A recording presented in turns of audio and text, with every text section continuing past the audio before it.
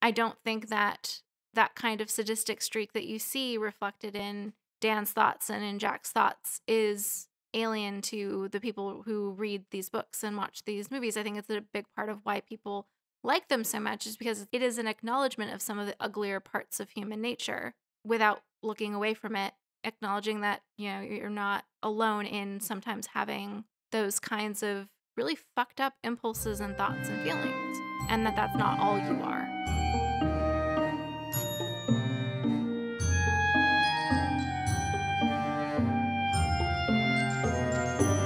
Hello and welcome to Unramblings, our podcast about stories and storytelling.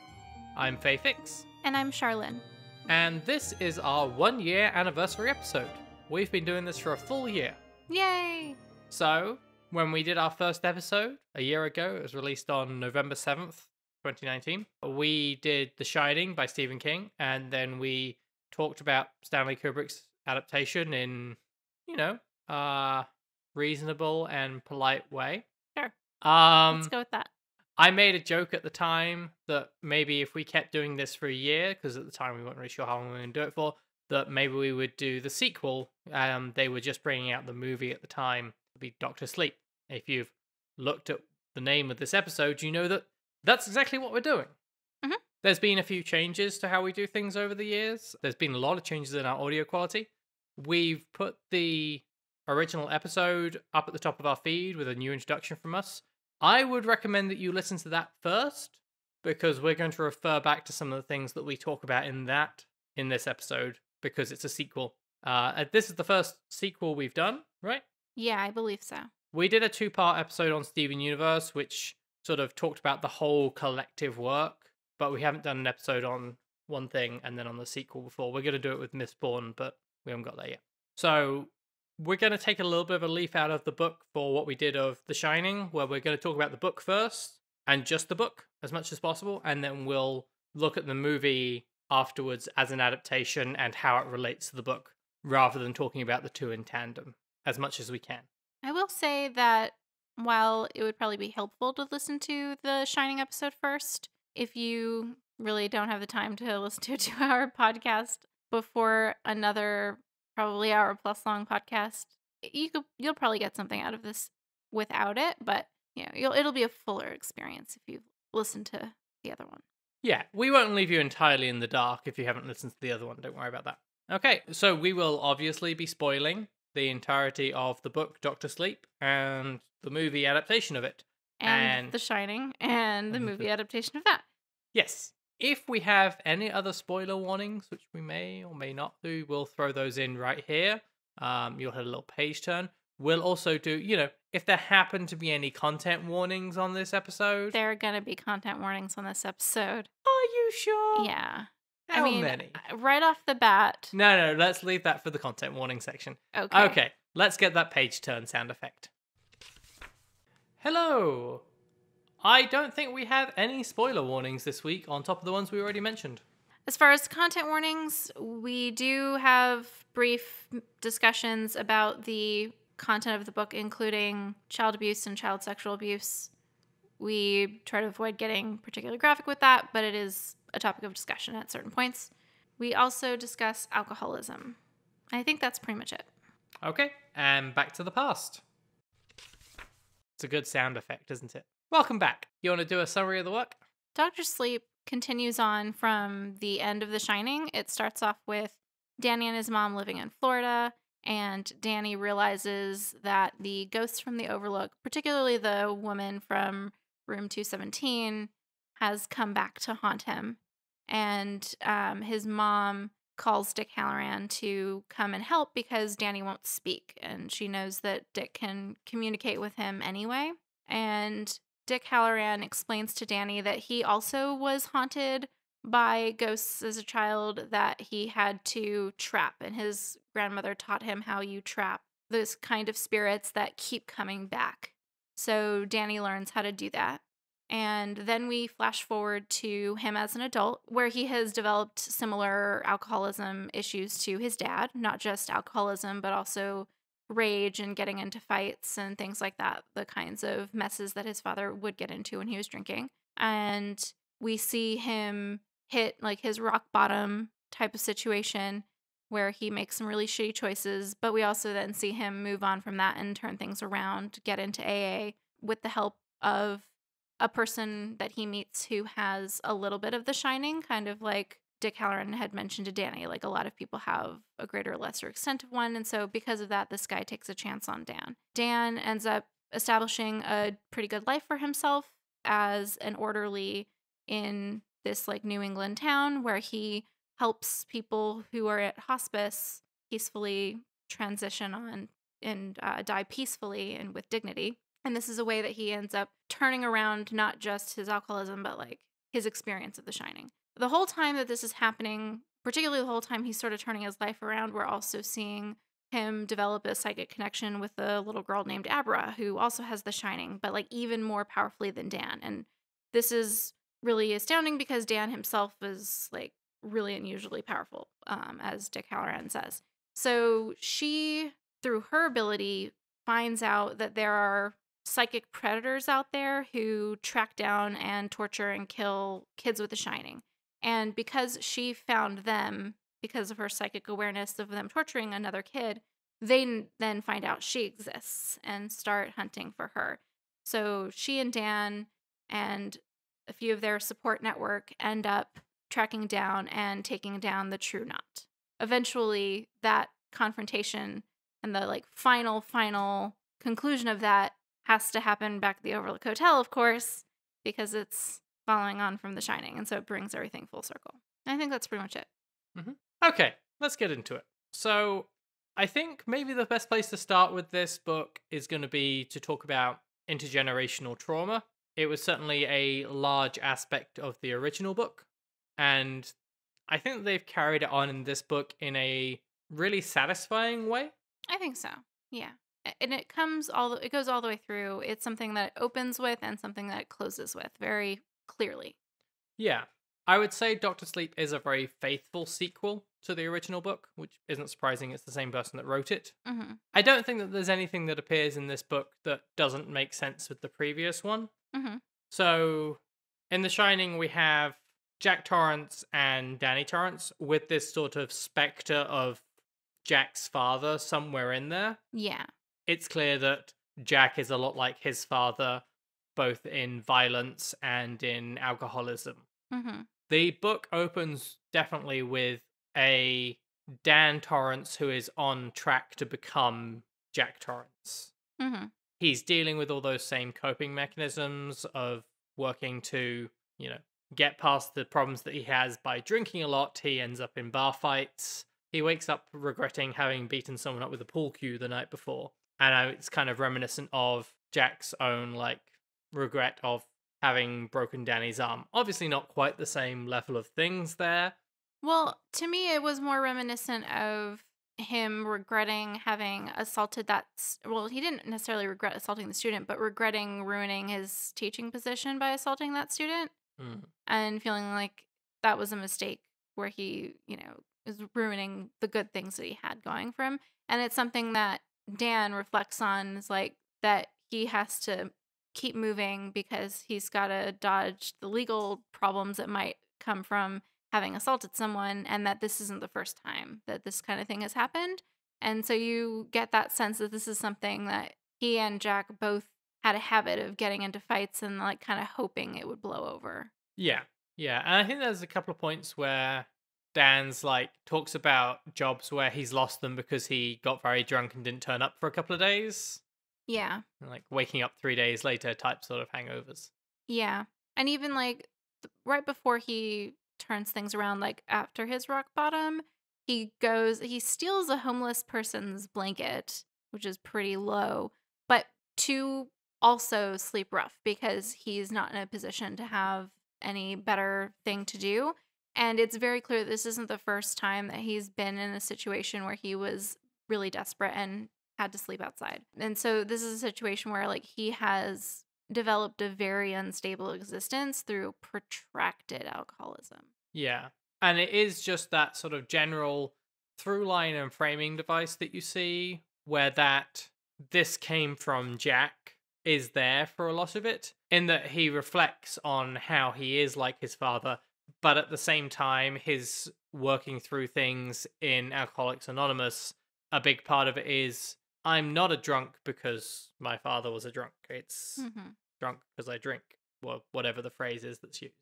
Like, Mm-hmm. it's not the passing blame off onto other people thing. That it was still a choice that he's making. Yeah, and I appreciate that he also kind of pushes back on that, and it's like, but there is a hereditary component, though. Like, that is an important Yeah. aspect. And yeah, I know Alcoholics Anonymous kind of hand waves that away and really wants you to take like full, complete personal responsibility. And I get why that's important, but Mm. also it's hereditary. Like, and Yeah. me coming from the perspective I have, I appreciate that because it is both. It's not just one of those things. Right. Not everyone whose parent is an alcoholic is going to become an alcoholic, but also you're a lot more likely to, and there are reasons for that. Yeah. We see that come through in other aspects as well with this sort of.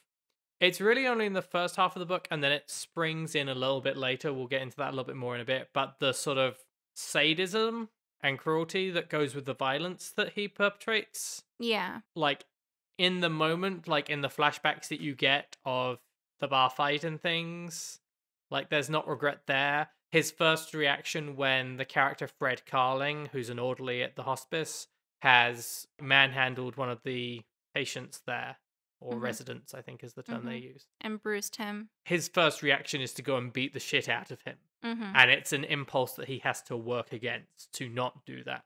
So I think we can talk about all of that a lot more as we go on, but I think those are Hmm. important framing things to understand everything that's going on.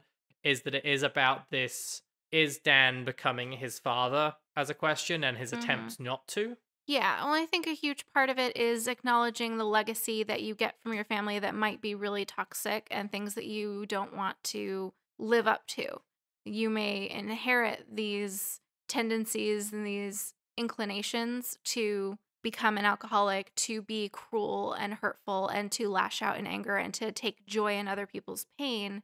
But just because you've inherited or learned those tendencies doesn't mean that you have to just accept them as a thing that you can't do anything about and just give in to those darker impulses. Like, there are other choices that you can make and that you should make so that you can avoid visiting more pain on other people and passing that legacy even further. Yeah. And it's interesting because if you go into this reading having read The Shining, then all of the source of that is very clear. I think that there's some choices in the early chapters that are intended to draw attention to the idea of things coming from your parents, whether by actions or not. Mhm. And I think it's fair to say that we both have some problems with these scenes. Yeah. I think I understand why they're there from a storytelling element, but I wish it had been done differently. Mhm. I agree. So what we're talking about here is some, I'm guessing we gave a hint at this in the content warnings, these sort of childhood traumas that have been inflicted on people. As I say, Dan's childhood trauma is the entirety of The Shining, Mhm. whereas we're introduced to a character called Snakebite Andy, who's won the True Knot, and we revisit Dick Halloran, and he imparts some of his life story to Dan, and both of those deal with some fairly graphically described, fairly horrific child abuse. Mhm. And particularly graphically described, well, for Dick Halloran's story, graphically described childhood sexual abuse, and for Andy, explicitly stated childhood sexual abuse and then graphically described revenge of a sexual abuse nature or of a sexual violence nature where she perpetrates sexual violence on her abuser who is her father. And it's not necessarily like the graphicness of the revenge is less problematic to me, and that might say something about me, but particularly the graphic descriptions of Dick Halloran's stories and the fact that Dick Halloran is in that period of time recounting that story or those stories to Danny, who's supposed to be like 7 at the time, Yeah. was a choice that I had a lot of problems with. Like, I had a lot of problems with including it in general and the detail it is because it can be the sort of thing where you might unintentionally be pandering to a pedophile audience, Yeah. but also because it doesn't say anything good to me about Dick Halloran's boundaries with getting into that kind of detail with a 7-year-old, even a 7-year-old with The Shining. Like, he's going to have enough intrusive and age inappropriate content dumped into his brain without someone giving him the context for those kinds of nightmares. And so I felt that was really inappropriate with the way it was handled. And I think it could have been done a lot more delicately with maybe hints at what Dick was thinking that maybe Danny didn't fully understand, but not with the clear and graphic description from Dick to Danny. Yeah. And they try to kind of hand wave that a little bit by having Dick say something to the effect of like, oh, maybe I shouldn't be telling you this, except that you could just look in my mind and see it anyway.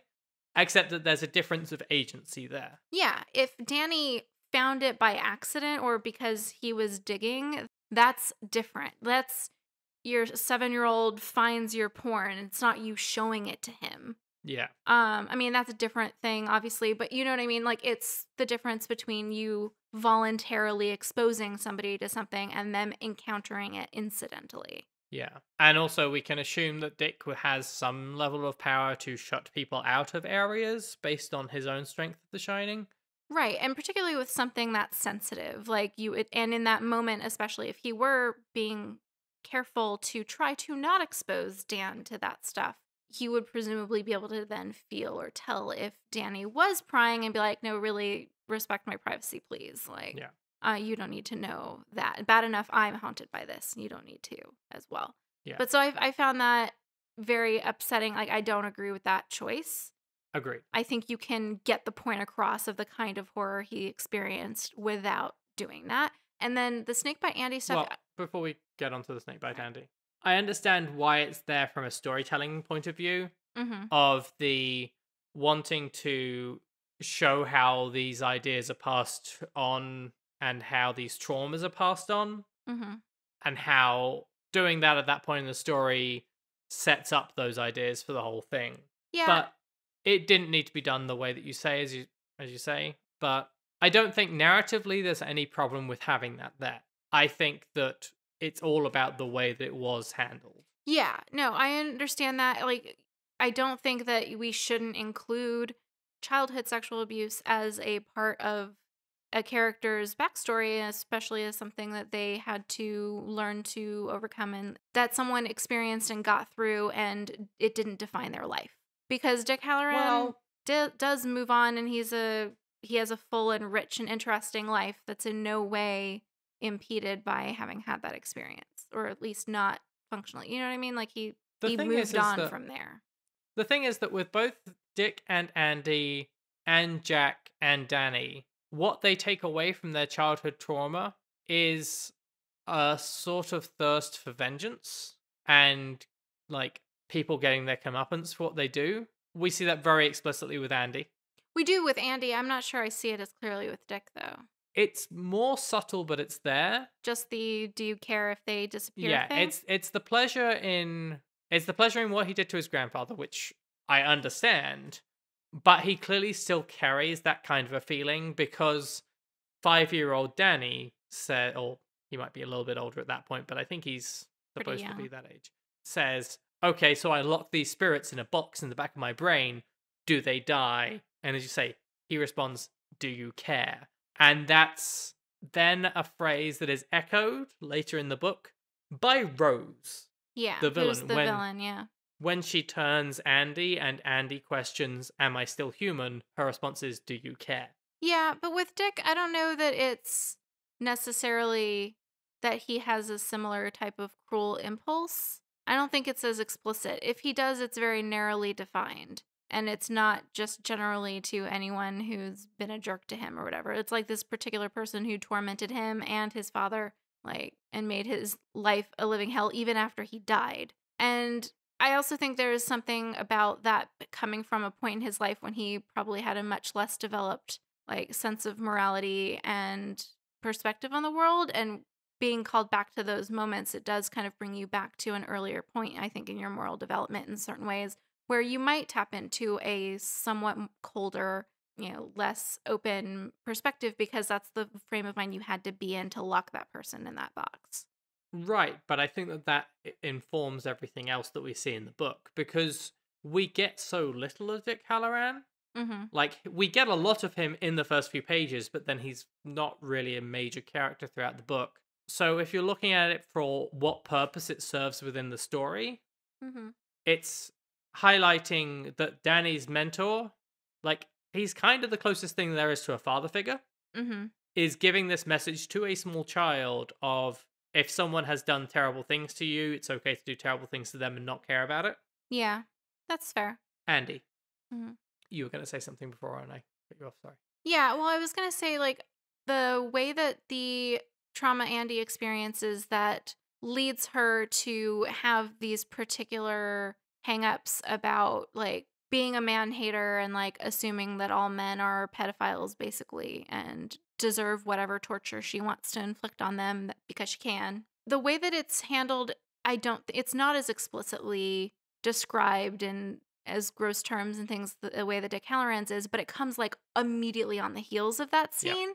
And so it doesn't have to feel gratuitous and gross. And like the whole opening of this book is trading in a kind of cheap way on the horror of childhood sexual abuse in a way that kind of pissed me off. Like I would not have finished reading the book if I weren't reading it for the podcast because I don't like that kind of experience being used that way.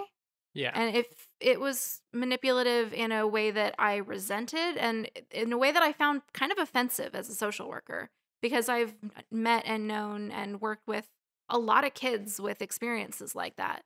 And it felt cheap and I don't know, just wrong to use that to sell books. Yeah, I agree. I don't like the first 100 pages or so of this book, which is a decent chunk of the book. It's not a book that I would have pushed on with if not for the fact that it was a sequel to The Shining. I was fascinated by what they were going to do with that and it kept me moving through it. I think the book after that is very good.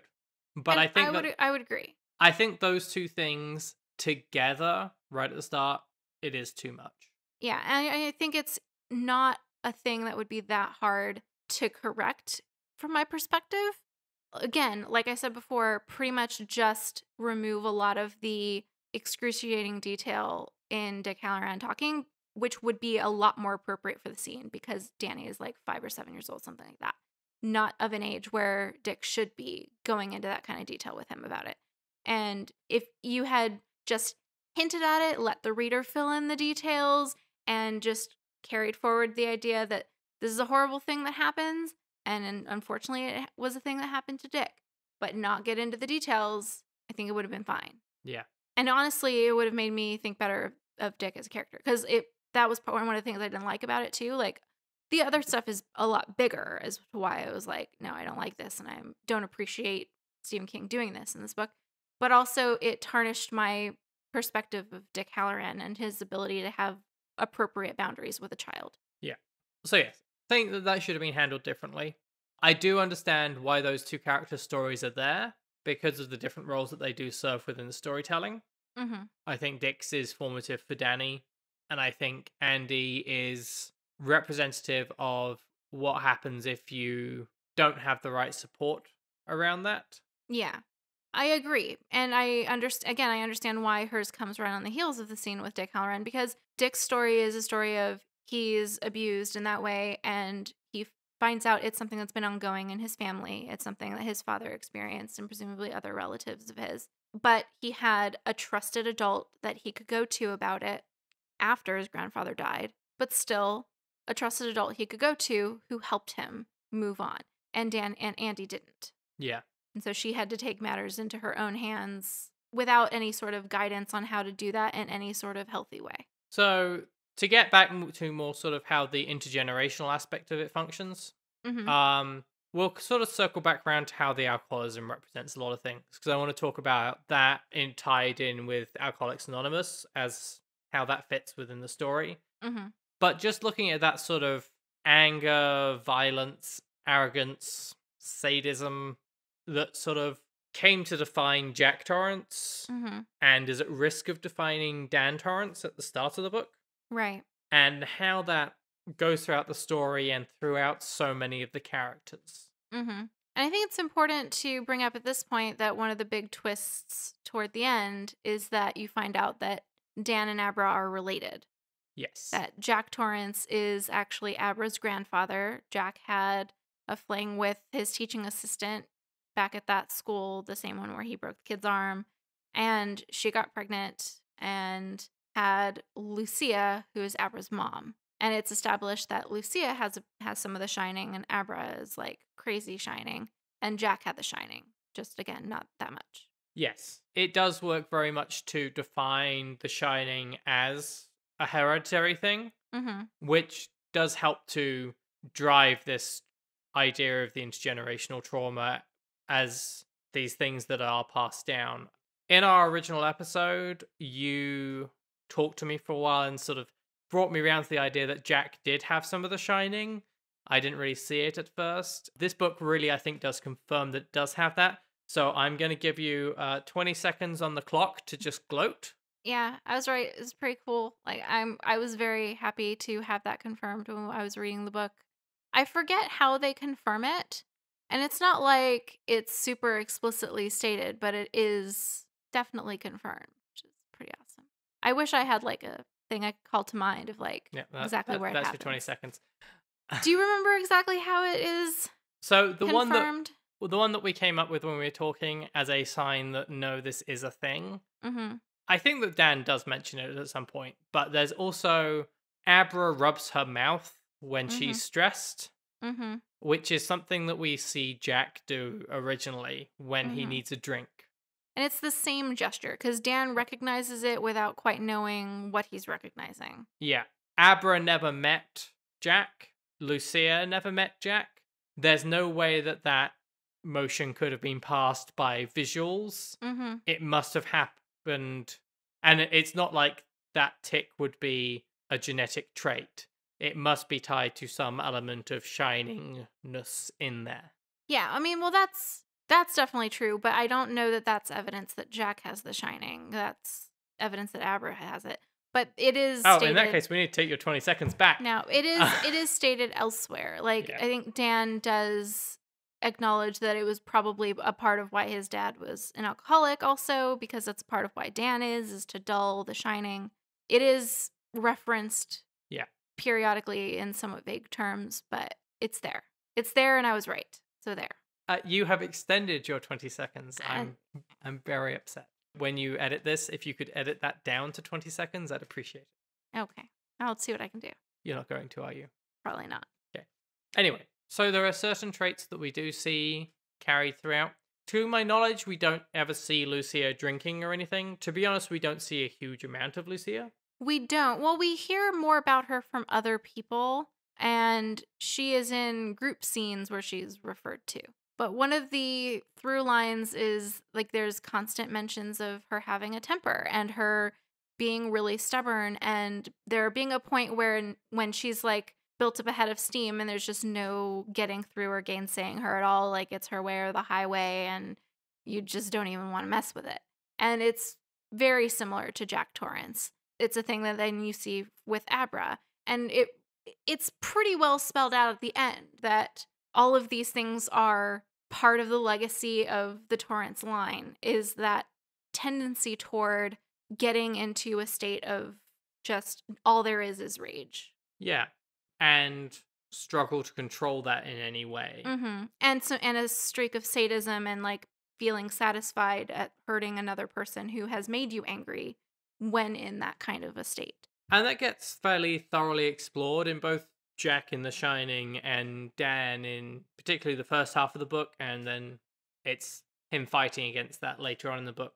Well, and then with Abra too. Yeah. And I think that's so important that then it brings it around, like, because he's had a chance to reflect on that, he's able to call her attention to it when she starts falling into the same traps. But the thing is that when it first starts coming up, Dan's maybe a little bit taken aback, but really what we see is her joy at hurting Rose. Mm-hmm. And it's hard to see that as a problem because Rose is such a terrible person in her ways. Mm-hmm. That it's that same, well, is Dick Halloran really vengeful or is that fine? Well, as it progresses, it starts to become her being a troublesome teenager. At the end of the book, we see that she has gone to a party, had some alcohol, been caught having had alcohol, and got so angry that she's broken all the dishes in a cabinet with psychic powers. We see Dan and we see Jack as angry men. We Mm-hmm. see Abra as a child who might not know better, and then as an angry teenager. Mm-hmm. In Lucia, it's very much present, but it's Mm-hmm. brushed off as, oh, it's my wife, and she's got to that point where there's no reasoning with her now. Yeah. It's just perceived in a very different way. Mm-hmm. And I do think that there's something to that. I mean, there's obviously some sexism there with how we perceive men and women's anger, and how men's anger just seems inherently more threatening. And part of that is because our society makes a lot of excuses for and enables a lot of the more destructive aspects of men's anger, and things are often apologized for, or excused. Whereas with women's anger, I think it is often taken less seriously, just in general. I mean, they're both not taken seriously, but in different ways, and in ways that are differently toxic. Whereas with women, it's a way to minimize and ignore like legitimate concerns, which Lucia often has in these periods of time. Like is making good points a lot of the time. Like it's about her mom's health and like trying to make reasonable arrangements for everyone to be okay. And like, there might be two sides to that issue, but framing it as a point where, oh, well, she's just mad and we just kind of have to let her have this one because otherwise it's just going to be a long night or whatever, is kind of ignoring the fact that, like, no, it's not just that she's not reasonable at this point. It's also that she has valid concerns. Does that make any sense? Yeah. So as far as people who are able to progress in the book, we're really looking at Dan and Abra. Mm-hmm. Dan's anger is very clearly shown as a problem from the start. Mm-hmm. And we get so much of the story from inside of his head, and he is so self-aware of his problems and how to handle them, that we see that process of, I really want to go and beat the shit out of Fred Carling, but that's not the right thing to do, so I shouldn't do that. I do really want to, though. No, I guess I shouldn't. Yeah. We don't get that with Abra because she doesn't have the outside thing. So we need a broader storytelling stroke to be able to show us that these are bad things to think, to Mm-hmm. sort of frame out that conversation that Dan and Abra have later, which we're given in Rose and the True Knot, but primarily Rose. Rose takes so much pleasure in the pain of others, especially vengeance. When Abra has hurt her, her reaction is, I don't care what's the correct thing to do, I'm gonna fucking kill her. Yeah. That's just what's gonna happen, or I'm going to torture her for the rest of her life. Yeah. The True Knot are a group of people who are literally sustained by torturing people. Yep. That's how they are able to survive. They don't just take pleasure, they take sustenance from it. Mm-hmm. And with Rose, it does go to beyond, like, she has that same sort of blind rage where she doesn't see anything but satisfying her vengeance. And that's even when people in her community that she's responsible for taking care of are dying. And like the better call is to let it go. Move the fuck on. And she won't. And the rest of her community are seeing this and are losing faith in her leadership and are breaking off because they see that she's put her vengeance over the welfare of the community. And while, they're villains, they're all really terrible and stuff. Like, that's still an example of bad leadership. And I think it's supposed to be sort of this icon of, like, this is bad, as you're saying. Right. Particularly because she's another point of view character.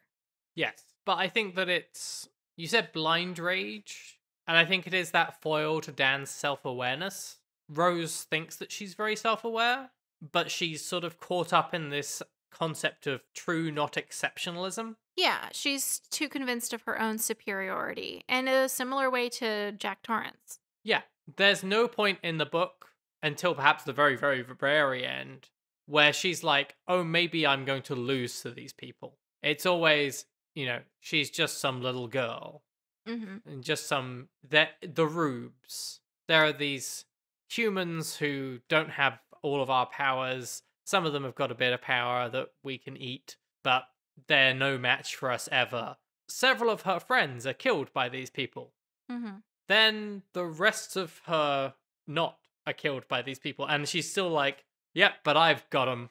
Yeah, amazing. It's also, there's definitely a level of self-deception there, though, because a part of her does know to be threatened by Abra because she lies to Crow about the possibility of turning her. She thinks to herself she doesn't want anyone in her community with Abra's kind of power because she knows it would threaten her standing as being the leader of the group. So a part of her does know enough to know that Abra is a threat, but she still refuses to fully acknowledge or accept that while Abra is still in a fully human state and hasn't been turned. It's like, if we turned her, then she'd be a threat because she'd have that power and be one of us. But until she's one of us, I can write her off in my mind as not a threat. Yeah.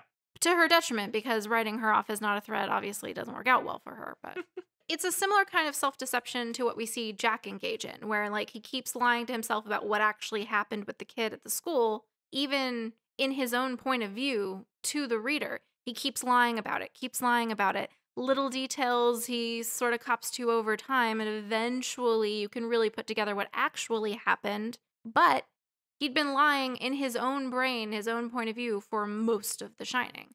And you see Rose doing the same thing, but about her confidence, basically, and the superiority of the true knot. So, as a sort of tangent to this, that will bring us back round. Okay. I promise. Maybe.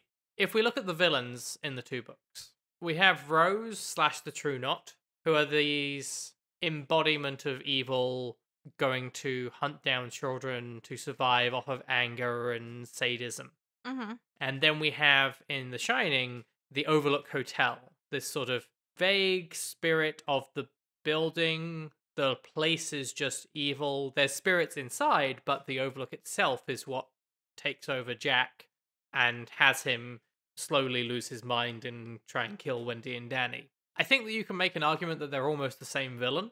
Oh, definitely. I mean, they both very much support my theory from the big question that we asked about, like, where does evil come from? And I was arguing that in The Shining, it really all comes down to selfishness, that it's all these selfish, self-centered actions where you're putting yourself and your comfort first and fuck everyone else, are how everyone gets to be a horrible spirit at the Overlook Hotel, and how Jack ends up becoming such a monster up until he realizes it and puts someone else first. And it's the same thing here. The True Knot have decided that the torture and death of children is perfectly tolerable to them if it means it serves their selfish interests of staying young and healthy forever. Yeah, we don't get a redemption of Rose and the True Knot in Doctor Sleep. The redemptive quality that they have is that they die, and then they're gone. And that's because there's no room for those people to be like, oh, I'm sorry. Well, I've seen the error of my ways. Well, not only that, but like if they did, they would then have to come to terms with dying, because the only way they can survive is by continuing to make those selfish choices to torture other people so that they can live. So if they ever did decide, oh shit, I've become a monster, I can't live like this, they would literally cease to live like that. Yeah. And so they've passed a point of no return as far as their survival goes. To be honest, I think that parallels the ghosts in the Overlook too, because now they've died and they can't make a different choice because they're dead. And so they've also passed a point of no return, where they only exist in a form that is stuck in those choices that they already made. Yeah. But in The Shining, we don't get a redemption of the Overlook. Like, no. The Overlook's answer in the original book is to die as well. Mm-hmm. The redemption in that book is of Jack Torrance. He gets that redemptive moment at the end when he manages to overcome the Overlook long enough to not kill his son, perhaps a low bar, and to instead go and set the boiler or allow the boiler to explode. Mm-hmm. It's interesting that in Doctor Sleep, the person that gets the redemption at the end might also be Jack Torrance. Yeah, well, I don't know that he even needs to be redeemed there. He helps with the final outcome of, overthrowing Rose literally by throwing her off of the Overlook.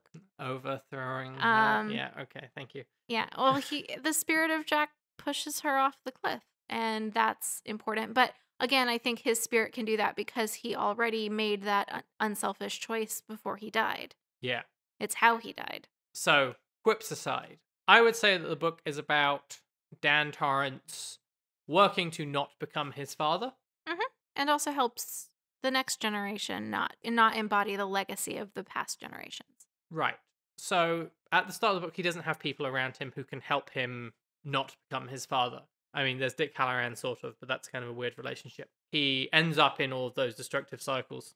I think the really big, important part of it is that he is able to come out of that, but it's not ever shown as he did it by his own willpower. No. It's shown that he tries his own willpower, and that's not really enough. Yeah. In the earlier part of the book, when he's struggling with alcoholism, like, I think it is clarified that he's sworn off drinking lots of times. It hasn't stuck, much like it didn't stick with Jack. It's only when he has a community where he has a friend who takes a chance on him, Bill, introduces him and kind of gets him in with a community that can support him, that things start turning around. And at that point, he's also mentally connected to someone else who has the shining, and so he feels less alone in that as well. It's a whole Well, that entire support network. that comes later as time goes on. I mean, at the beginning of his AA meetings, Abra is a baby who I don't think is as supportive as she could be. No, but he has that connection. He doesn't even necessarily know that it's there, but he does have one. Yeah. And so I think there's a part of his mind. I mean, just we know from The Shining that there was a part of his mind that was a little bit more clear about the world that he called Tony, a part of him that was more perceptive than his conscious mind maybe knew. And in his initial AA meetings, when he's still kind of getting started on making a fresh start, he's psychically connected to Abra. Part of him knows he's connected to somebody. I mean, it seems Yeah. it's part of why he stops in that town is because he sees Tony in the window of the boarding house or of the hospice. He Yeah. sees Tony in that window, like a subconscious part of his mind that's like the most clearly linked to his shining knows that this is a place where he'll have a community and people who love him. Yeah. And it's presumably important within that Tony is the start of his link to Abra as well. Mm-hmm. Because Abra first off starts reaching out to Tony, not to Dan. Right. But then Tony's presence in the hospice window, and the hospice being the place where Dan comes to grips with what his shining is and how he can use it for good. Yeah.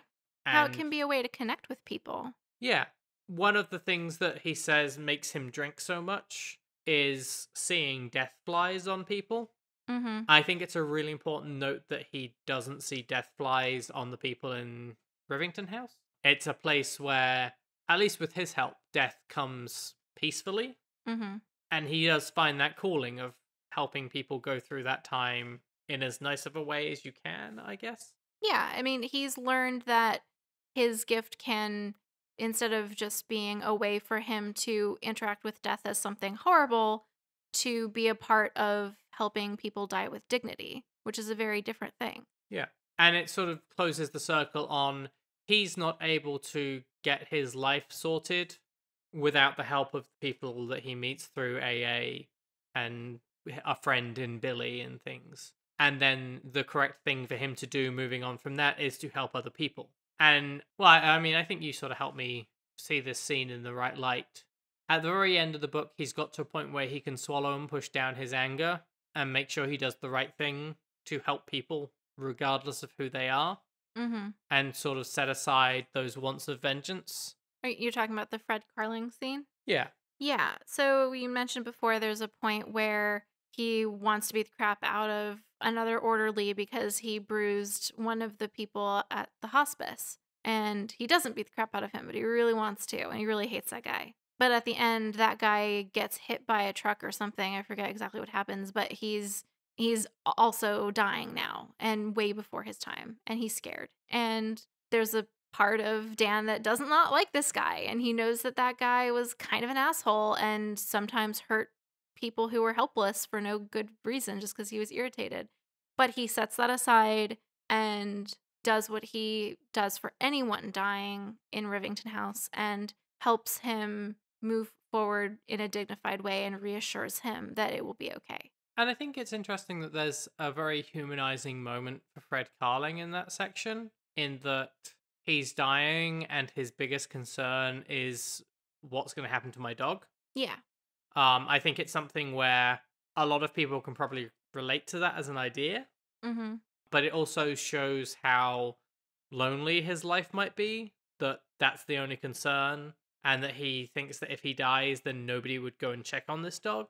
Yeah, but I also think it is somewhat humanizing in that, like, yeah, he was kind of shitty, and it's never okay to abuse someone in your care. But also that, like, we don't know if that was like part of a pattern of his behavior or if it was one time that he did that and maybe he felt horrible about it afterward, you know? Like, I think that a lot of us have had cruel impulses that we may have even acted upon and we may have moved past that point. I don't think that that kind of sadistic streak that you see reflected in Dan's thoughts and in Jack's thoughts is alien to the people who read these books and watch these movies. I think it's a big part of why people like them so much is because it is an acknowledgement of some of the uglier parts of human nature without looking away from it, acknowledging that, you know, you're not alone in sometimes having those kinds of really fucked up impulses and thoughts and feelings. And that that's not all you are. You're not the worst things that you've ever done. You're not the worst things you've ever felt. You can acknowledge that you made the wrong choice in acting on some of those things and you can make better choices moving forward. Yeah. And I think that that's really well spelled out in the final scene that you get of Dan and Abra talking, Mm-hmm. which actually comes just before the Fred Carling scene, where it really does sort of lay out the meaning of the book very heavily. It's very hard to miss. It is, but I like that Yeah. because I think it avoids some of the issues you can have if you're a little too subtle with stuff like that. I think it is important to spell certain messages out. Yeah. Where Dan is sitting down and saying to Abra, like, you have these impulses. I had these impulses. Your grandfather had these impulses. Like, Your it, great grandfather yeah, had those impulses and they beat all the acted shit out on of your them. great grandmother because Yeah. he was in it. No, but it's not a problem to have them. It's a problem to act on them. Yeah. And it's And to excuse them also, I think is Yeah. a big part of it. To think that's okay. It's not okay to have those feelings necessarily. It's normal to have those feelings. It doesn't make you a bad person, but you have to know that that's a thing you're capable of and you have to do what you can to act against it.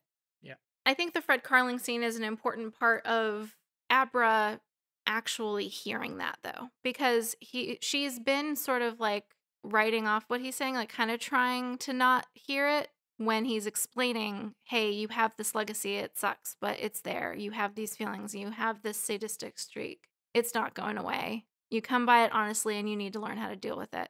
And she's kind of in this teenagery, like, I know, whatever, like, You're ruining my birthday. yeah, get off my back kind of situation. But then he gets the call to go and help Fred Carling, this guy he really doesn't like, who's kind of been a sadistic ass himself, die peacefully. And she sees him make the choice to be the bigger person and not be cruel to that person in their hour of need and let them suffer. Because, like, she says to him, like, you don't even like that guy or something like that. He's like, yeah, but that's not the point. Yeah. It's a thing I can do, and it's a thing I should do. The hot take from Stephen King: do the right thing. Yep. A little more complex than that, obviously, but okay. But it means that he's then showing her rather than just telling her. Yeah. And I think it's harder for her to ignore the message when he's then about to go and live that example right there in such a meaningful way. And it's nice that at the end you can see that Abra is going to have that support system. You know, her odd support system of her two parents, her pediatrician, and her uncle that no one knew existed until... Anyway, okay, want to talk about a couple of the storytelling elements. Sure. Alcoholics Anonymous is really important to this book. Mhm. I have never attended a meeting or read the book, so I'm going off of what Stephen King puts in here, and I'm assuming that it's truthful. He has spoken in the past about his experience with Alcoholics Anonymous, so I trust him. Yeah, but it is a consistent through line through the recovery of Dan and his ongoing recovery, and the fact that, like, even when he's got a stable life and he hasn't been drinking for years, it's still a process. Like, it doesn't end ever. Yeah. But there's quotes from the book and lots of references to the different steps, in-depth philosophical discussions of, like, what it really means to do them properly and things like that, and what makes different parts of that process difficult. It really is a thing that permeates the majority of the book from the point that he starts going. But I think it's something where it's consistently there to underline some of the messages in the book and some of the parts of the story that could go a little bit unseen otherwise. Like the importance that Dan doesn't go and do things alone. Mm-hmm. I think it's the 12th step visit that they talk about, where it's if you're going to go and do an intervention, you don't Mm-hmm. go by yourself because that's how you end up having a drink with that person. Right. You go with someone else to help you because you can't do it alone. Right. And there's such a strong emphasis on community there, Mm-hmm. which I think is then mirrored in Dan has a moment where he thinks about how different things would have been if Jack had had access to something like that. It sort of acknowledges that Wendy didn't know about it, or she would have tried to get him to go to it. Yeah. And, what would that have been like? It is something he thinks about, like, what if he'd done that instead of going to the Overlook? Like, Yeah. their lives would have been completely, or could have been completely different. And I think there's a part of him he does acknowledge, like, maybe it wouldn't have worked out, but also maybe it would have. Yeah. I mean, ultimately, going to the Overlook was probably not going to work well anyway, because the alcoholism is something that is exploited in Jack by the Overlook. It's not the reason that he kills everyone. Yeah. Like, I don't want to make it seem like, if you're an alcoholic, you're probably going to kill your family. It's Yeah. not what I'm saying. That's not what Please you're don't clip that. Yeah, I think it's more of a thought exercise of Dan's, of what might have been, basically. Yeah. A lot of the community stuff is tied to AA. Characters like Casey as this sort of constant mentor, John as someone who is a plot relevant character, but is also the person that he can call from the lot of the cowboy bar or whatever the place is. Mm-hmm. Yeah, that there's more than one person he can call when he's tempted to fall off the wagon. Yeah. When he didn't feel up to talking to Casey because he didn't want to have a certain conversation, Casey's been trying to push him to reveal his rock bottom story because it's like an important milestone or something. Dan's not ready to do that. And since they recently had that conversation, he doesn't feel comfortable reaching out to his sponsor because it's a community. It's not like he only knows Casey.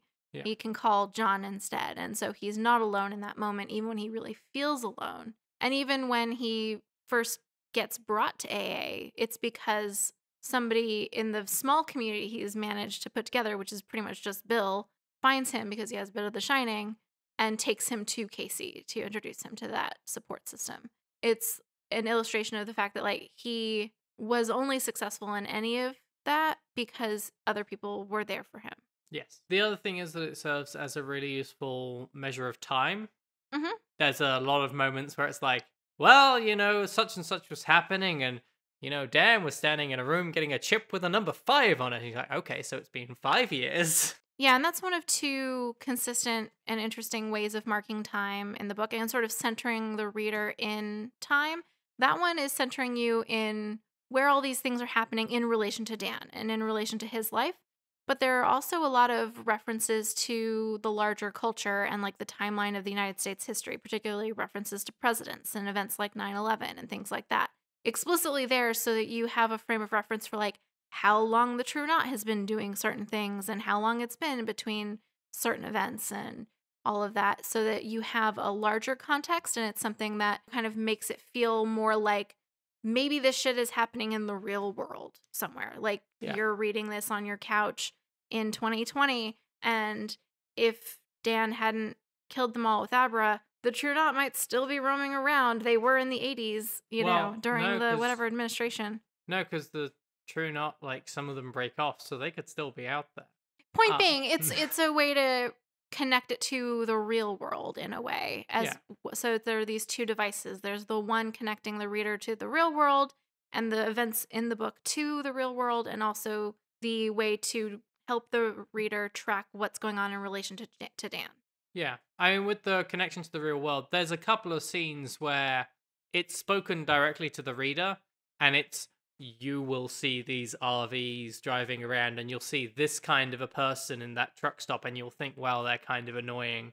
Yep. All the restrooms are taken up. Well, no.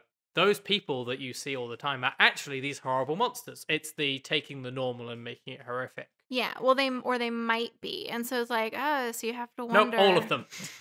Yeah, all of the RV people are secretly psychic vampires. That is what Stephen King is saying.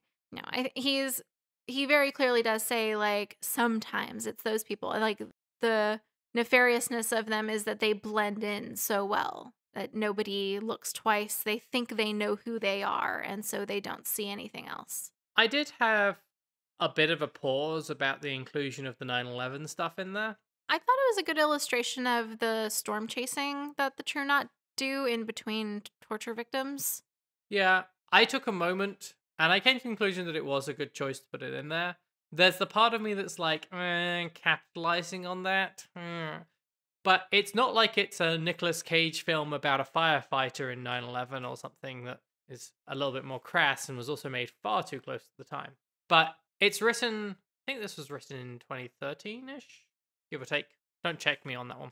And it's such a defining point of American history at this point Mm-hmm. that to write something that took place in the early 2000s and didn't reference it might almost be an oversight. Especially when you consider that the markers of time that are used make it seem like it should be mentioned, like Yeah. because it's mentioning specific presidential administrations and things, it would have been weird to not comment on it, particularly as the True Knot is also commenting on the character of like the United States population and like the way that people behave and the kinds of environment that they're in as far as the people are concerned.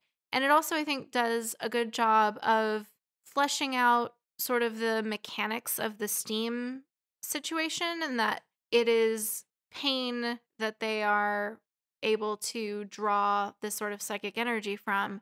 And it's stronger when it's psychic people, but it also works for it to just be masses and masses of tiny particles coming off of like thousands of people.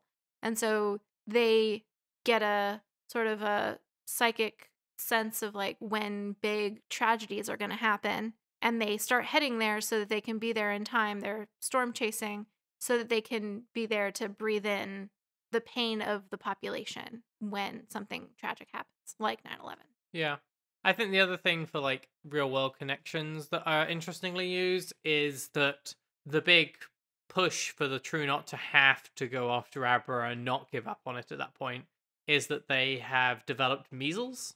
Yeah, which is fun with the whole anti-vaxxer situation. That's probably something that had been less of a problem, but now it's becoming more of a problem in the United States in certain pockets. Yeah, because they've caught it from a kid in Iowa who hadn't been vaccinated for it, and are thinking that the solution might be to get someone that get steam from someone like Abra who probably has been vaccinated from it. But it's that the True Knot are so old Mm-hmm. that that's a threat to them because when they were children, they weren't exactly getting vaccines for these. Because, like, I think we have some debate over how old you remember Grandpa Flick being, but he's at least 500. Yeah, he's one of the really old ones that came over from the continent before people settled the United States. Yeah. And that is something that's established about the True Knot that before they were nomadic in Europe and other continents, they've moved around the globe, but have been in the US for at least several decades, if not a century or more. Yeah. So I think the last sort of storytelling thing I want to talk about is something that we talked a little bit about in the original episode, which is how The Shining works as a storytelling device. Mm-hmm. Yeah. I mean, there's some stuff that's fairly simplistic to it. There's obviously a certain amount of foreshadowing that happens. Yeah. Dan seeing the hat. That in Rose the alley. Hat always wears. Yep. The use of death flies as a way to indicate that somebody is going to die. Yeah. And this is something that Dan sees on people who are terminally ill, and it freaks him out. And I think it is one of the things that drives. Like, I don't think that the Doctor Sleep is as much of a horror book as The Shining is. I think The Shining is much scarier. I would agree with that. It's more of an adventure. Yeah, maybe it's just because of issues that I have, but I think one of the horrors in the book that does stand out a bit more is the use of the flies and the talking about him visiting his mother when she was dying from smoking too much, I think. Lung cancer, is that I think it? so. Something like that. Yeah. And like talking about her having her face covered in flies so much that he couldn't see her face and that aspect of it. Mm-hmm. And then that being used as a big setup for the ending where he's seeing them on his own face because he's holding on to a whole bunch of cancer in his head. Mm-hmm. Psychic cancer. It makes sense if you read the book. Yeah. Kinda. Which I guess we haven't really talked about Conchetta much. Yeah, Conchetta is Abra's great-grandmother, and she is dying of cancer during the run-up to the end of the book, and Dan visits her, and she gives him her last breath along with her cancer so that he can use it as a weapon against the True Knot. And also finds out the details about Jack Torrance and probably having a half-sister. Mm-hmm. But yeah, ultimately, The Shining serves as a way of controlling the flow of information. Yeah. Which is something that we see done in a lot of sort of very careful ways. Like, I think The Shining is a big part of it, but not all of it. What we do get shown through the book and what we don't is one of the main ways that suspense and mystery is kept up. Mm-hmm. Like, we don't see the conversation with Conchetta about, oh, yes, this guy was probably the guy that my daughter had a child with, or, oh, yes, please take my cancer. The other big one is that we don't see the decision for Crow to get out of the RV and go and hunt Abra. It's something that sort of comes up later as like, wait, he's not in this one place. Oh no, he's in the other place. But we didn't tell you that, despite the fact that you were around for those conversations. We just omitted them. But I think the last thing with The Shining that is very new to this book is the whole process of like turning the wheel and inhabiting other people's minds. Yeah, that's something that Abra figures out how to do that Dan had never tried.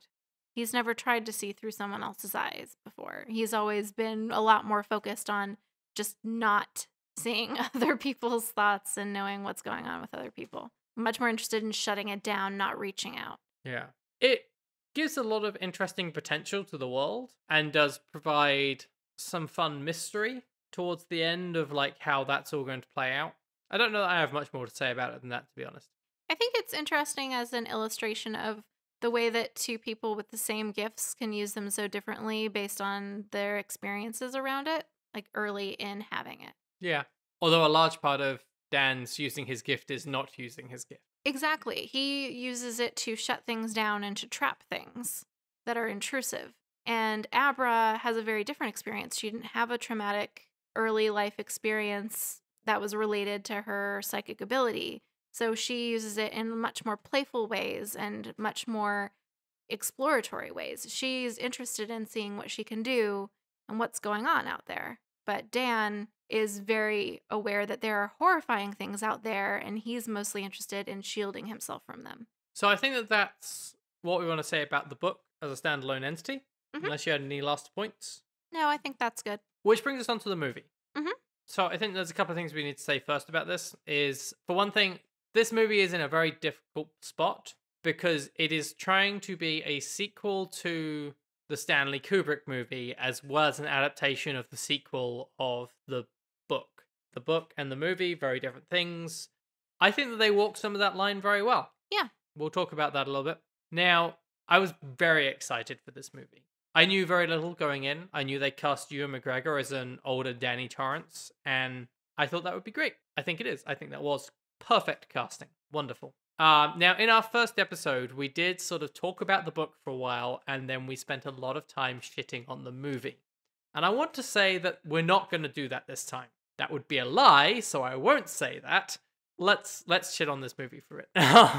We did really want to like this movie, and we do like things about it. The first half an hour is pretty solid. Yeah. And that is honestly, like, it honestly makes it so much more disappointing. Yeah. It reaches a moment, but let's be kind to it for a moment. So, first of all, casting all around, I think, was good. Yeah, I would agree. And, like, the actual performances were great. Yeah. Just certain things aren't as well developed, and you can't blame the actors for that if the content's just not there. I thought the actress for Rose was very good. Crow, I think, really portrayed that character well. Billy Freeman and John, both very well cast. I thought the girl playing Abra did a great job with what she was given. Yeah, her role... I know we didn't talk about Abra quite as much, even when we were talking about the book, But I do think she wasn't as well developed in the film either. Well, she's not given the space to be developed. Right, exactly.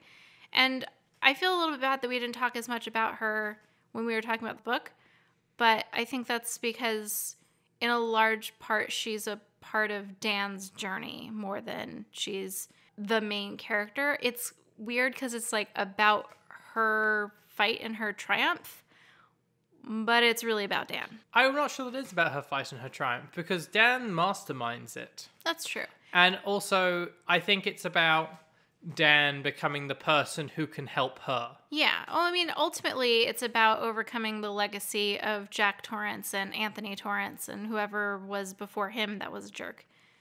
You know, it's about overcoming that family legacy of intergenerational abuse.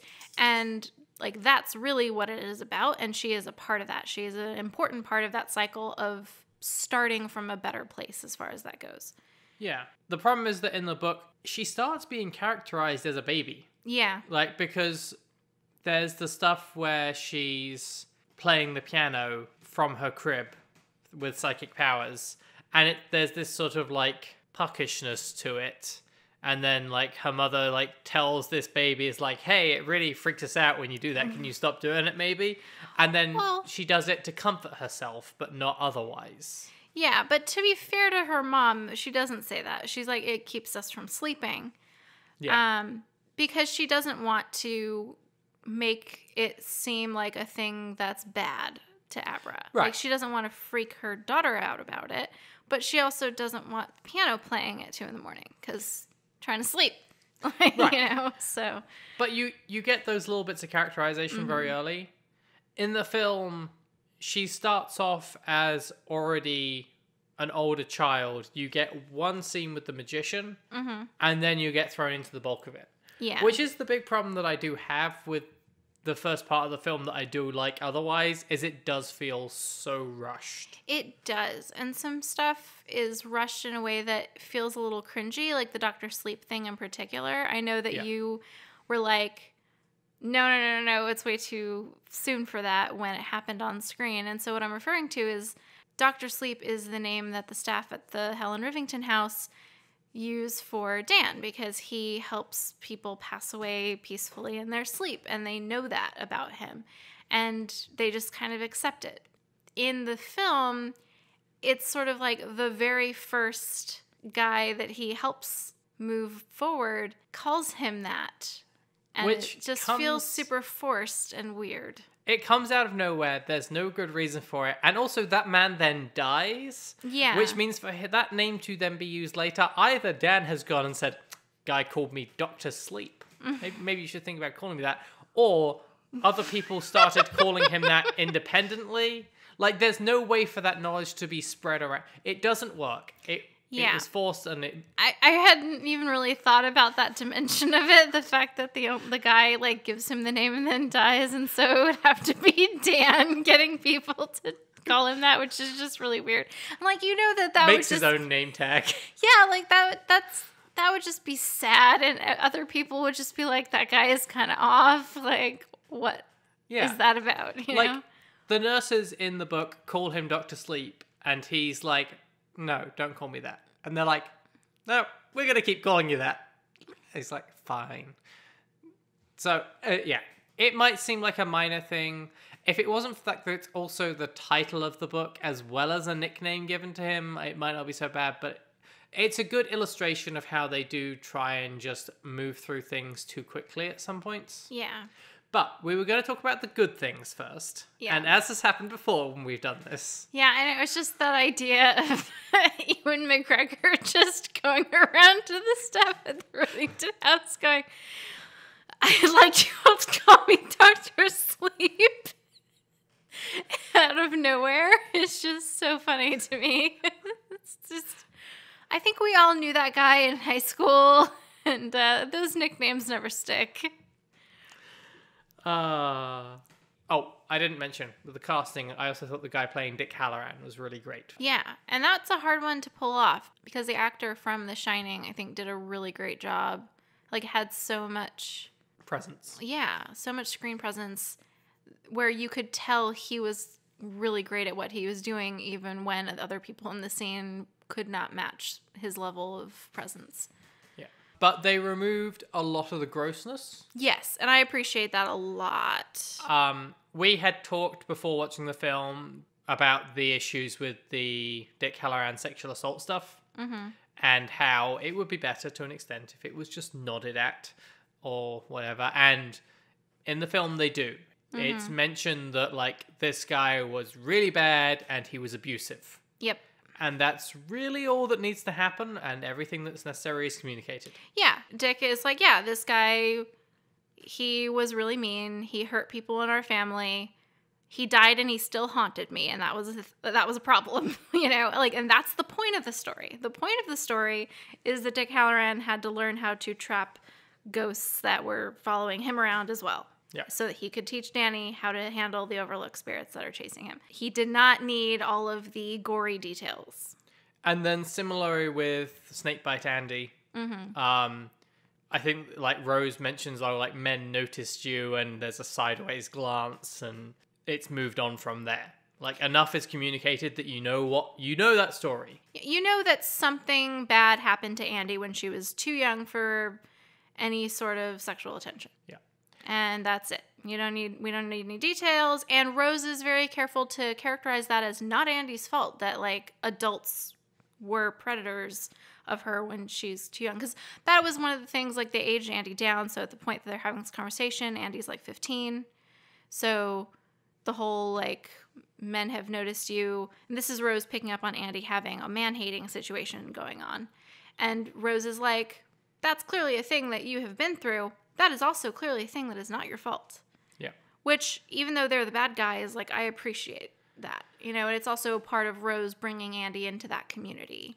It's awkward with the aging of Andy because, on the one hand, like, in the book, Andy is in her 30s. Yeah. And, like, her thing is that she picks up guys and then, like, steals from them and cuts their faces, and has got this idea that all men are pedophiles. In the movie, Andy's much younger and is catfishing people online to find pedophiles, to Mutilate and steal from. Yeah. becomes much more of a vigilante and much less of just all men are assholes because this one person was. Right. But they age her down so much that it breaks the story because it doesn't make a lot of sense that Rose would turn a 15-year-old. In the book, the youngest of the True Knot are, I think, still older than that, even having got younger, I think. No, I think that there's a couple that look like children. Oh, maybe you're right. But they're like, obviously they're like really old because they're True Knot, but they were turned as children. Okay. Or like teenagers or something. Okay, fair enough. I'm wrong on that. But it does add this other element of grossness because it means that she's being turned in a position where she doesn't really have enough consent. Yeah, I or think. much of a perspective on life to make that sort of decision. If they'd made her like 20, but a young-looking 20 where she could still be doing her catfishing thing, it would have worked just fine. But Yeah. as it is, then you've basically made this child one of the bad guys, and then she gets killed off. yeah. And also in the book, she's turned in the 80s, and then like 30 to 40 years pass. So she's like in her mid-60s by that point. She still looks like she's 30. But in the movie, that time doesn't pass. She's turned in whatever year it is. Pretty 2019. immediately. Yeah, like around the time that then they end up going after Abra not long after. Yeah, So. the person that the good guys are killing is a 15-year-old. Yep. So that's kind of a problem. But again, we did the same thing where we were trying to talk about the things we liked, and then we ended up veering off into the things that we didn't like. Okay, I think we're going to come back to some more stuff that we liked later, but there's some other stuff that I want to talk about. Oh, one thing that was not a nice touch was the canisters of steam have trophies on, which just seemed like a good representation of that. It's not mentioned in the book, but like Rose knows whose steam is in each canister, so having little trophies from the people, like, I think makes sense. There's a notion, and I think it's mentioned in the book. It's a little bit more obvious in the film. Crow suggests that the world isn't as steamy as it once was. Yeah, in the film specifically. Yeah. Yeah, I think that the general idea that it's harder to come across people with steam is a thing in the book. It's not as obvious, though. Yeah, because they start relying more and more on tragedies. Like, they go to Juarez and stuff because it's the murder capital of the continent. But they don't seem to really be making a connection to the fact that they're killing... This is a hereditary trait, and you're killing kids with it, so... Logically... There's not people being born this way. There doesn't seem to be a huge amount of self-awareness. I think it's a real shame that the film doesn't have any of that storm chasing element in it. Yeah. I think it helped a lot to sort of place them in the larger American society and place them a little more firmly in that background. I know that we're being mean to the film, and it's a 2.5-hour adaptation of a 500-page book. I know that they can't fit everything in. I know that if they try and get more stuff to fit in, it's going to feel rushed. That's fine. And I have no problem with that as long as the decisions that are made are smart and the time is used well, etc. And I know I'm not a filmmaker and therefore I probably don't understand the limitations and blah, blah, blah, blah, blah. However, I'm going to be the shitty person over here telling them how they should have done it. They removed the character of Casey, the mentor in AA. Yeah. They keep those traits and split them amongst Billy, Dan's first friend when he gets to the new area, and John, Abra's pediatrician, who's also in AA, because coincidences are a whole thing in this book. Really smart idea. Thought that was great. And then they have John in it for about 45 seconds, and then we never see him again. Yeah, and it's really weird because he's set up and established really well in a way that's a little rushed, but it's not too bad. It's forgivable. But we have the scene that, like, establishes him as a character, and then... nothing. And so it feels like there was supposed to be more of him in the film, and we keep forgetting we were gonna go and try and see if there were maybe deleted scenes or something. I think that we were just hoping that there were. I don't think there are. But it really felt like we were gonna see him again, or why bother, you know? There'd have to be a different film in there somewhere. Like, it wouldn't be a deleted scene, it would be a deleted film. The film that I wanted this to be. Yeah. They make Billy into a mentor character, and I think it does work. It's a little bit squashed to have those two people be the same person, but I think it does work. To functionally have all three of those people be the same person, really. Right. Really save on casting. Billy, very well cast. And then they kill him. For no good reason. In a just pointless way. In a really shitty way. Yeah, and in a way that has no emotional payoff. It's a shock death. It's much like the way they kill Dick Halloran in the Kubrick film. Yeah. And it makes me wonder if it's maybe part of that larger same homage, because they do a lot that's trying to, like, really echo The Shining, so maybe it's something like that. But I didn't like it in The Shining, and I don't like it here. I don't buy that it's an attempt at an homage. I think they needed to get the character out the way for what their ending of the film is, which we'll get into in a moment. Yeah, that's fair. And also just doing it for the shock value of it. And both of those are shitty reasons. Yeah. They could have got the character out of the way differently if they really wanted to go that way. And I think that we're going to do a discussion at some point about deaths for shock value and the problem that I have with it. So I'm not going to go on about it forever here. They also killed David, Abra's father. Also for no reason. Yeah, it's thrown away. Like, there's a scene that confirms that he is dead. And then emotional payoff is very slim. Like, she's dead. Abra doesn't seem too bothered about it. Which is weird.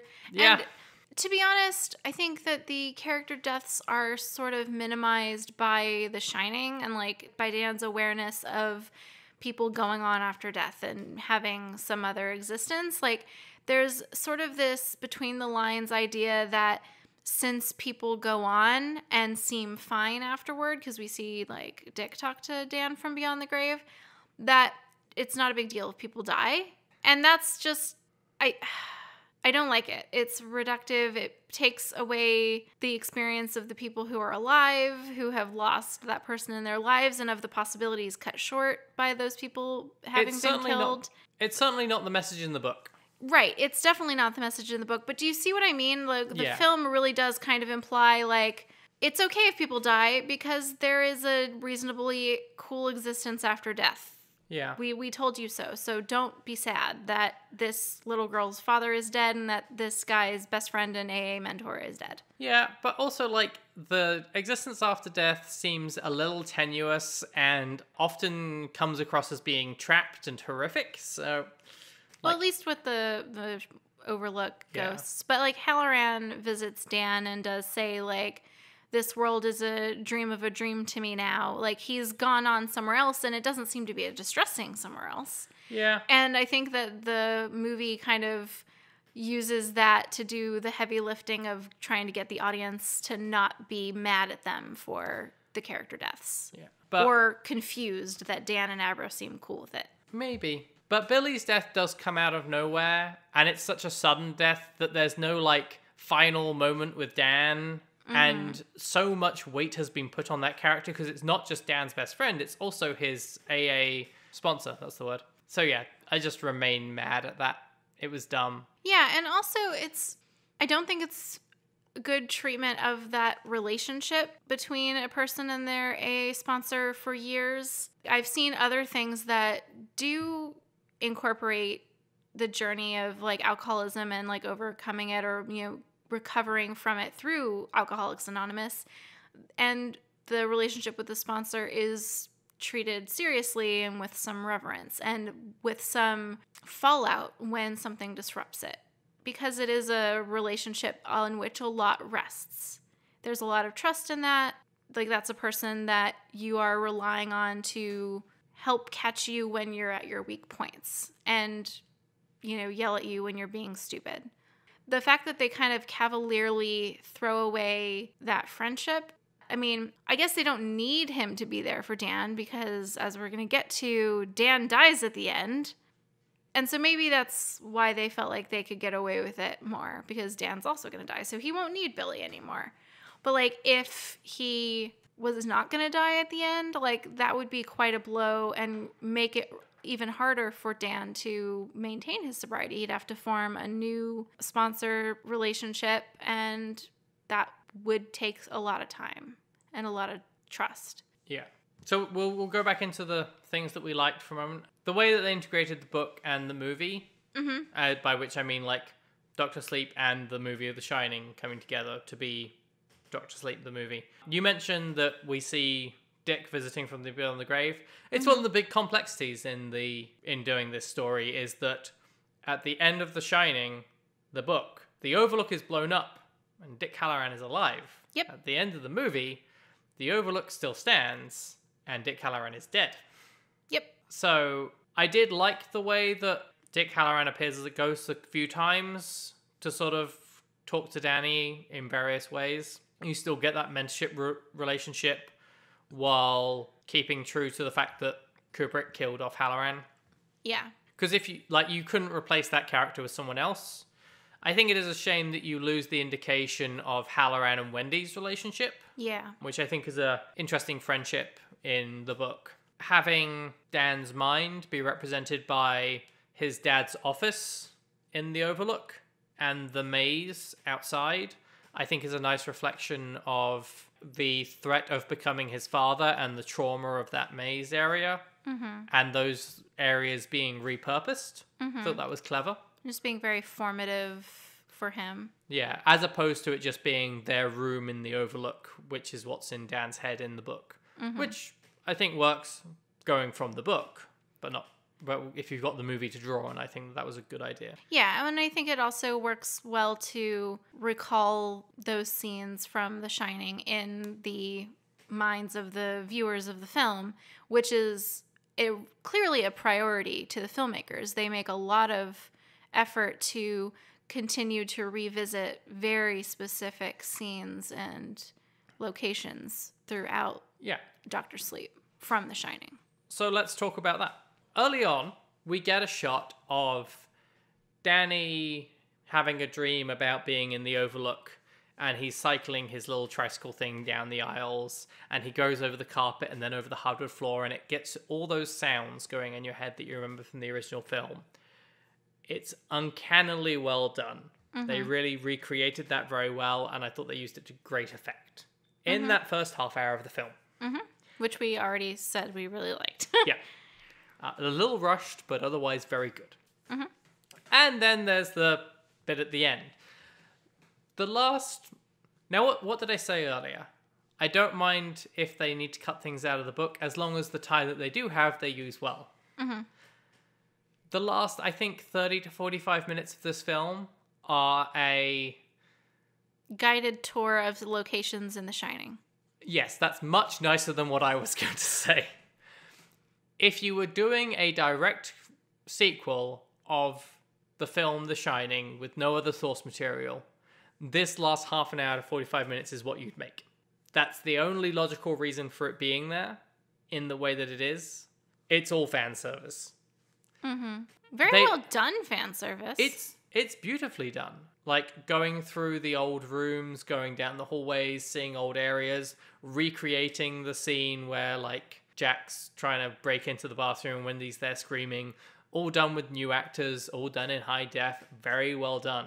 But I don't think it was a good use of time. And I think that's fair. I think you could have kept some of it in much briefer flashes. And I understand the tension building of, like, the slow prowling through the halls, and I think that's what they're going for with all those long shots. Is the same reason I had a problem with the long shots in The Shining, because I understand you're trying to build tension, you're trying to establish this sense of place, etc., but it was too much. What it felt like to me was they approached a filmmaker who loved the original film. And they said, hey, you want to make a sequel of The Shining? And he said, yes. Got his mind of what that would look like.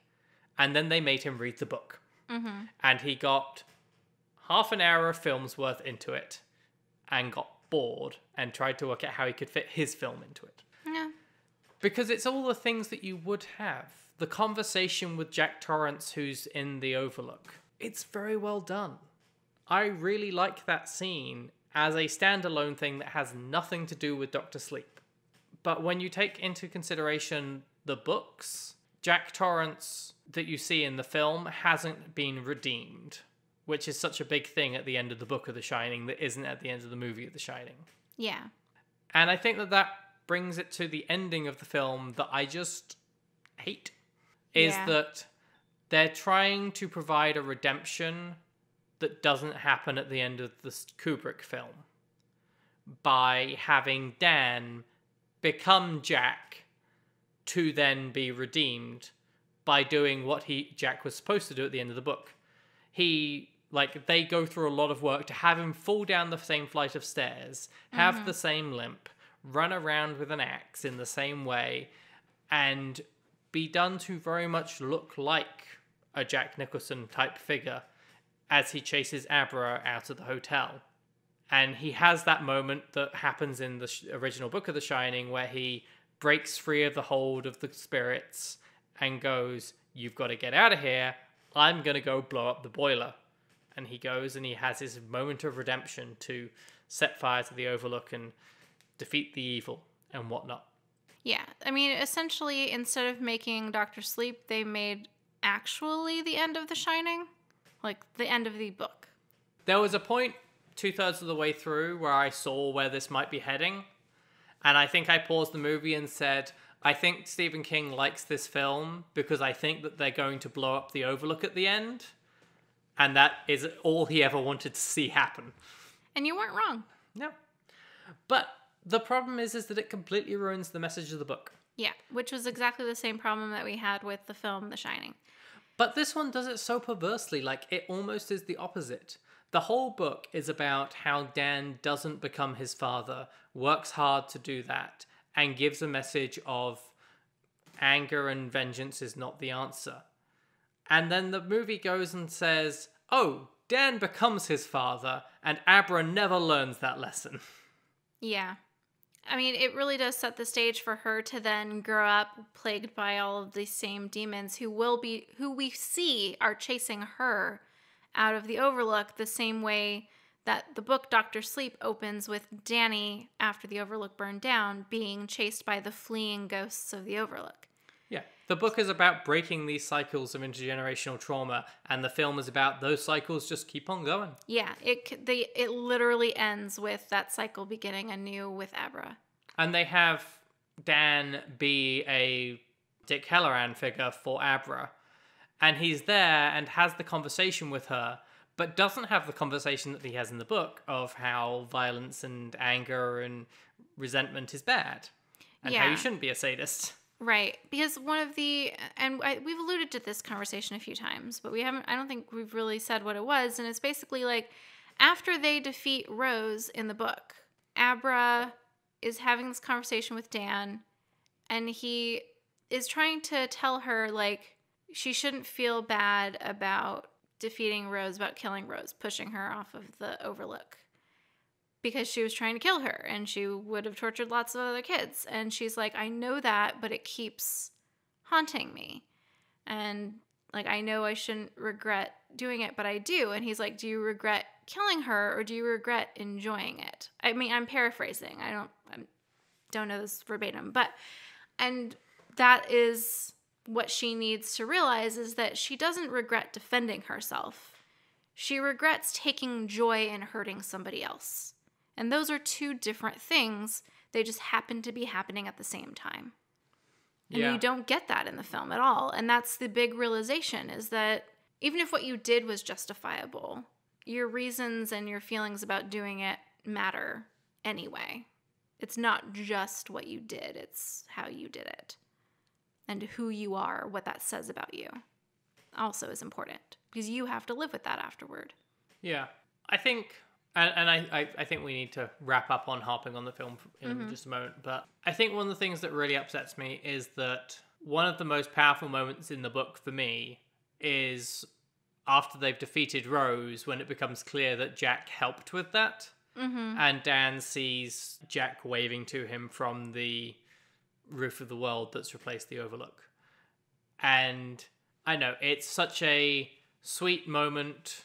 It has that element of redemption to it, and it's the connection that Jack needs to have, that Dan needs to have with his father, that he hasn't been able to have because his father died when he was 5.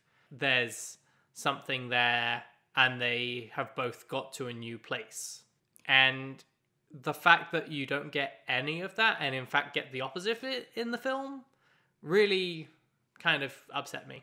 Yeah. Because... not only does Jack not have that redemption, they don't get that connection, but Dan looks for it. He has to sit at the bar, and he tries to talk to his dad, and his dad says, I'm not your dad, I'm Lloyd, and yells at him in the same way as he did in The Shining, and uses the same lines about, you got to take your medicine. And it's just, I know, it seems like a heartless decision to turn that around. Yeah. And I understand why they do that. It's the same thing of they're stuck with what happens at the end of The Shining. Jack Torrance died without making that decision and turning around. He's stuck in that selfish state like all the other ghosts at the Overlook. And so I can understand why. It makes sense. It's still a perversion of everything that Dr. Sleep is trying to do as a book. And do you know what I mean? Yeah, but you also, or between the two of us maybe, we did like see an easy fix for it. Which is, if you have that conversation with Lloyd/Jack at the bar, go just a little bit differently, so that instead of yelling and smashing the glass, Jack has a little glimmer shine through, then you can twist around at the end and have Jack sort of send Dan on his way. Mm-hmm. And say, no, you go, and I will stay and blow up the Overlook. And have Jack have his moment of redemption that he should have had in the original Shining film there. Yeah. And let his son escape. I think you could do that, but I can also see that maybe kind of breaking the rules as established in the universe, where once you've died, you can't make that kind of a change, and you're stuck. Because that seems to be what's going on with the Overlook ghosts, that they're stuck. I think that you could argue that having your own child turn up and connect with you could be enough of a way to help you move on from that position. And frankly, if you're going to ignore the entire message of the book, then I would rather have the message of the book be a little bit retained and lose the honesty to the universe. No, I agree with you. I'm trying to think from the perspective of like solving the problems left by the film in terms of trying to continue the book. You know what I mean? Of trying to stay true to the film that exists and the two books that exist when they contradict so fundamentally in a lot of ways. I could see somebody deciding, oh, well, we can't have Jack be redeemed because he's dead already and we're stuck there. I disagree. I think that the creative choice is there, but... Are you trying to suggest perhaps that we can't have a good adaptation of a Stephen King book in this particular universe because Stanley Kubrick has died and now they can't change that passage? Yep. He's one of the Overlook ghosts now. Yep. That's the real problem. He made those choices, and those bad choices can never be made differently again. Dr. Sleep is haunted by Stanley Kubrick. Is this in bad taste? Maybe a little bit. Sorry, guys. Okay. I think that is probably enough of us shitting on this. The thing is, like, it's not a bad movie. It's just a bad adaptation. Yeah. And it could have been so much better. And so I think it's just disappointing. It is. It isn't a movie I want to watch. Like, if this wasn't an adaptation of a book that I like, I wouldn't have watched the movie. And if I had watched the movie, I wouldn't have come out of it liking it, because they do things like kill off a character with no good reason for shock value. Yeah. And there's a whole host of other things that they do. But, like... They also changed the fact that Abra is related to Dan, which means that she's no longer part of that legacy and that intergenerational passage of traits and inclinations, which is such an important part of the book. And so I'm surprised it's taken us this long to mention it. That is a thing I had a real problem with the film, that they changed that. I had thought it was very clever the way that they had done it, because when I thought they would preserve that connection, because the actress who plays Abra is black, and so is the actor who plays her dad, and they have her mom played by a white woman, and so you can kind of see, like, there are lots of interracial marriages in this country, and so it was like, yeah, sure, Dan might have a niece who is black if his half-sister, who he didn't know, married black guy. And so initially it might be one of those things where, like, yeah, he might not assume she's his niece, but it's totally plausible. And it's a way of being like, okay, this character's race isn't actually inherent in her character. We can still have it open to whoever we think is going to do the best job in the part. And I do think the actress who plays Abra does a really good job portraying the character in, like, the spaces she's given. But then they just don't even have that relationship preserved in any way. Like, they sort of nod to it. Like, if you've read the book, maybe you might suspect it. But I think it's such an important part of the book that she is the new generation of that family and of that legacy. Yeah. There's just so many ways in which the larger through lines and messages of the book are completely abandoned in the film. Yep. I'm so mad. It could have been so good. I know. Or at least it could have been decent. Mm-hmm. If they just kept on with the same way with the first half an hour with the rest of the film and just stuck to it. So I think that's most of the stuff that we want to talk about with the main movie and the book. But I think the big question is, what are the main challenges and issues that Stephen King had to overcome, and do we think he was successful with revisiting such an iconic book that was made into a very different iconic movie 30 or 40 years later? Well, I would think just immediately that one of the bigger challenges would be going back and being able to read through something you wrote that long ago when you've grown and done so much more as an artist, without getting sucked into all the ways that, like, you wish you'd done it better or mistakes you made, and having that, like, filter of, like, why do people even like this? You know what I mean? I think that was probably present, to be able to kind of see what's there, to be able to move forward from it without being blinded by that, like, hindsight vision. Yeah, it's interesting. He must have gone back and reread it. Yeah, that's what I mean. I know that one of the acknowledgements is someone that he acknowledges in a couple of his books who knows his books extremely well. Like has read them all many, many times or something, and was effectively his fact checker for his own work. Yeah, I do remember that. But he must still have read it for the broader strokes. Yeah, and also just for the, the rhythm of the story, like the way that it goes. Do you know what I mean? Like, Yeah.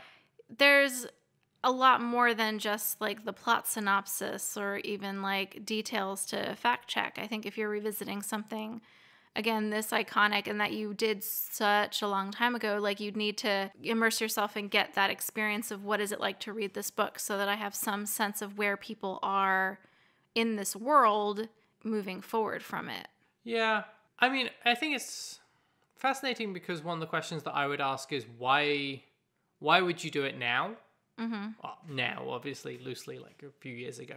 Which, fortunately, he does talk about a bit in the acknowledgements, is that there was someone who, like, people would occasionally ask him, like, whatever happened to that kid from The Shining? And it was something that was sort of playing on his mind for a long time, and eventually he did come up to it. And I can see that being a good way to get into something like this, and it's certainly him working through very different stuff to what he was working through 30 years before. It still blows my mind that it's something that he felt confident doing. It's very strange because I think it's a very successful sequel to The Shining. I think it does a very good job of tidying up a few things, giving a very genuine look at where this character might have ended up after a genuine period of time.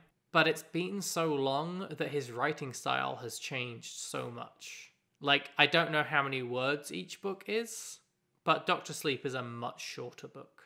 We have it in different formats, so I can't just check page numbers. But yeah, his writing style is definitely very different from this one to The Shining, but I haven't read any other Stephen King books, so I don't really have a good sense of how his writing has evolved over time or how it might be similar or different depending on like what genre he's writing in, because I know he doesn't just write horror. But to me, it feels much more like the place he was in as a person was very different in writing Dr. Sleep, and that really shows very clearly. Like with The Shining, you get a portrait of a very unhealthy place and a very hopeless time with only just the slightest indication that maybe it won't always be that way, or maybe you can make a different choice even when you've been making the same bad one for a really long time, even when you know it's not the right one. And so there is some hope there, but it's so faint and it's just at the end. In general, it's a portrait of the worst of us and the worst of like what you see in yourself in really bad times. Whereas Dr. Sleep is chronicling literally the process of getting out of that place and into a much healthier place.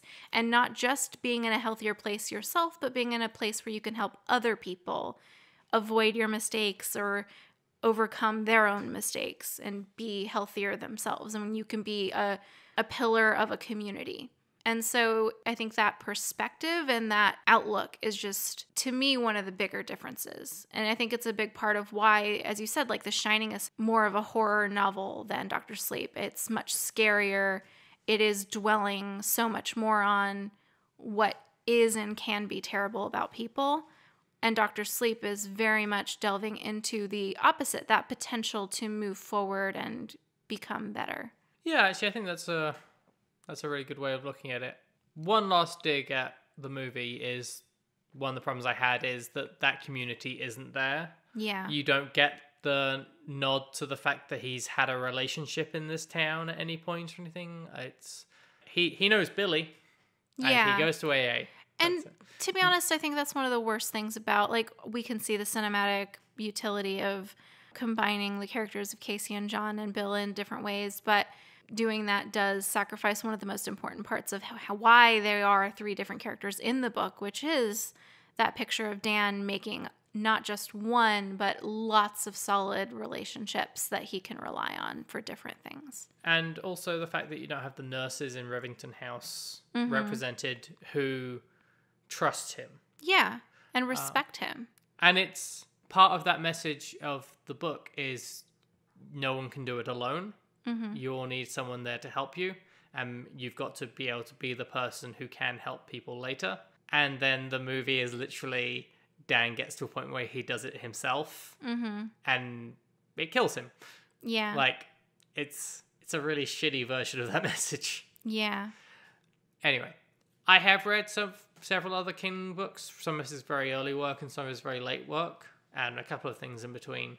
And there is definitely a progression from very dense, thick books that do tend to be more depressing in their ways to books that are much faster paced and much easier reads, maybe. Mm-hmm. Not that they aren't scary. He does definitely still do scary stuff, but there's a certain change to the formatting. Those chapters that are broken up into much smaller parts. Another thing we haven't talked about as far as this question of like what must it have been like to revisit that after so long, I think another important aspect of it is that you can tell from the acknowledgments that he acknowledges that The Shining isn't just his anymore because it's been such a huge part of popular culture, partially through the popularization of the Kubrick film, that it's not just him that he needs to think about in terms of what he's doing with the sequel. And you can tell that because he did draw on other people in his community and other people who, as you said, like know his books better than he does to weigh in on like, what am I missing in different drafts? Like what needs to be addressed? What are the big questions that are on people's minds about the world that I made and then let go? And I think that's an important dimension. Not that any artist owes us anything. Like, he could have written any sequel he wants. But he clearly also cared about producing something that felt true to the world as perceived by the people who have been consuming it for the past 30 years. Yeah, I think that's a really good point. And I'm glad that he does sort of acknowledge that. I think one of the most interesting acknowledgements that's in there is, I think it was one of his sons who said, we need to see Dan at his lowest point. Mm-hmm. Because that's the scene with Deanie and her kid. Mm-hmm. And I hate that scene. Yeah. But it needs to be there. Yeah. And the reflection on that scene at the end is very important with how you perceive yourself and things. So, but no, I mean, I think that he had a hell of a challenge with going back to this book. And I think he did a really good job, aside from the couple of things that we said that we really wish weren't in there. Mm-hmm. Or were done differently. Yeah. I think it was done extremely well. And I think that it's very true to the original that they fucked up the film as well. Yeah, and in pretty much the same exact freaking way. Yeah. Ways. They did include the alcoholism in this version. That was good. Yeah. In the original Shining, like, it's not about that struggle. It's just about Jack being bad. Anyway, so I think that's a good answer to the big question. I think the bigger question is, which book is better? I would say that Dr. Sleep is better. Except for that beginning part that I probably wouldn't have gotten through. And so by that metric, maybe it's not because I probably wouldn't have read it. Would you have read The Shining? But I also probably wouldn't have read The Shining. So yeah, if we're going by, if they're on equal footing for that, and that I probably would not have had the patience to get into them, either one, I still would say Dr. Sleep. Even though I was very mad about that beginning part of like the Dick Halloran thing, like if you get past that stuff, which I'd have to also get past similar stuff with The Shining, Dr. Sleep is a book that, at least for me, like when you're in it, like in the middle of reading it, you think about it when you're not reading it and wonder what is happening or like where they're going with, where Stephen King, I suppose, is going with certain things that have been established or hinted at or whatever. And I think that, to me, is one of the markers of something that is good. A good book is one that you dwell on and try to unravel and try to project within the world, even when you're not actively reading it. That's fair. That wasn't something you experienced with The Shining, then? I don't remember thinking the same thing. Like, there were times when I would think about it, but more in an intrusive, disturbing way, because it's a horror, much more heavy on the horror, and so it's much more focused on setting up these disturbing images and ideas that then just sort of cling in the corners of my brain and like bother me when I'm not thinking about other stuff, which is a big part of why I don't read horror for the most part, because stuff bothers me, especially when I'm like trying to sleep. and I just don't like it, so I don't do it. But it's not ever in an interesting, there are some interesting ideas raised, or I wonder what this plot point's developing. It seems like we might be headed in this direction, or oh, it's neat how this happens, So Yeah. there's more for at least my mind to latch onto and be interested by in Dr. Sleep and the way that it unfolds. Whereas with The Shining, it's very one note. It's the same from beginning to end in terms of what's being conveyed. It's the same messages, and it's all done with the same kind of horror, creepy grossness. That's fair. Just variations on a theme. Does that make sense? Yeah. Much less complex to me. I mean, I suppose Dr. Sleep is also following one theme mostly throughout in terms of overcoming intergenerational patterns and trauma, but there's a lot more to it than that. Yeah, it sort of has 3 concurrent plots, whereas The Shining, one thing is happening. Yeah. And it's a much longer book because there's a great deal of detail for every part of it and a lot of tension building. Yeah. Whereas I think Dr. Sleep's a bit more in your face. You're getting a lot more perspectives in Dr. Sleep. You're getting well-developed perspectives from even the villains and Rose, and you understand them. You don't agree with them, but you understand them in a way that feels real. And you understand the naive choices Abra's making at different points, and with her development and the way that she's characterized, everything fits together in a way that makes sense and feels genuine. It all fits together very well. Everything kind of plays off of each other in a harmonious way that's all leading to the same place, even though it's getting there in different ways. Whereas The Shining, it's much more monolithic to me in terms of where it's going and what it's doing. And I think that makes sense because he's had 30 some odd years to hone his craft and become a better storyteller and become a better writer and juggle those kinds of threads more effectively. And so it works really well in Dr. Sleep. So I think follow-up question, biggest question, if you will. Which movie's better? Also Dr. Sleep, I think. I'm torn on that one. But I don't know. I have problems with both of them. Yeah. I think you can go and watch The Shining without having read the book, and it would make perfect sense to you. Yeah. I think if you go and watch Dr. Sleep and you've not read the book, yeah, then I think there's a lot of stuff where you go, wait, what? Yeah. Why would that person do that? Why is that happening? I don't understand. Yeah, that's fair. Even if you've seen The Shining. It would be a lot more confusing. Which is frustrating because if you have read the book, then you go, what? Why? Why have you done that? Yeah, I don't know. We talked about this when we watched it. I don't know who they're trying to please with Dr. Sleep because, as you said, if you read the book, they're pissing you off. And if you haven't, you're confused. So, I don't know. I think they're trying to please everyone Yeah. and just failing it because of that. Yeah. Maybe they should have made 2 movies. One as a sequel to The Shining that had nothing to do with the book, and one that was a sequel to the book that had nothing to do with the movie. Yeah, I don't know. I just really don't like the film The Shining. And I think part of that is probably because I read the book and it completely misses the entire point of the book, and that really makes me mad. But Dr. Sleep does that too. Dr. Sleep has better representation. I think it has better acting. I think it has better casting, better special effects. I don't know, half and half on the casting. I think that, to be honest, if someone was like, what do you want to watch? I'd say Dr. Sleep, but I'd get up at the 30-minute mark and not come back. Yeah, I don't know. That's a really hard question. It doesn't help that you don't like horror movies. I think Yeah. The Shining is probably the better horror movie. Yeah, I think that is part of it. Which is the better movie? You're probably right. It probably is The Shining because it can stand alone, and Dr. Sleep really can't. But I don't like either of them. So it's abstract, which is the better movie? Yeah, probably The Shining. But I think they're both bad. If you did really enjoy the movie with The Shining, you should go and watch at least the last 45 minutes of the movie of Dr. Sleep, just because some of the recreations of that were really good. Yeah, if you love The Shining, the fan service in that second half is it's for you, and they do it really, really well. The Jack Nicholson figure that they have isn't quite right, but he's pretty close. Yeah.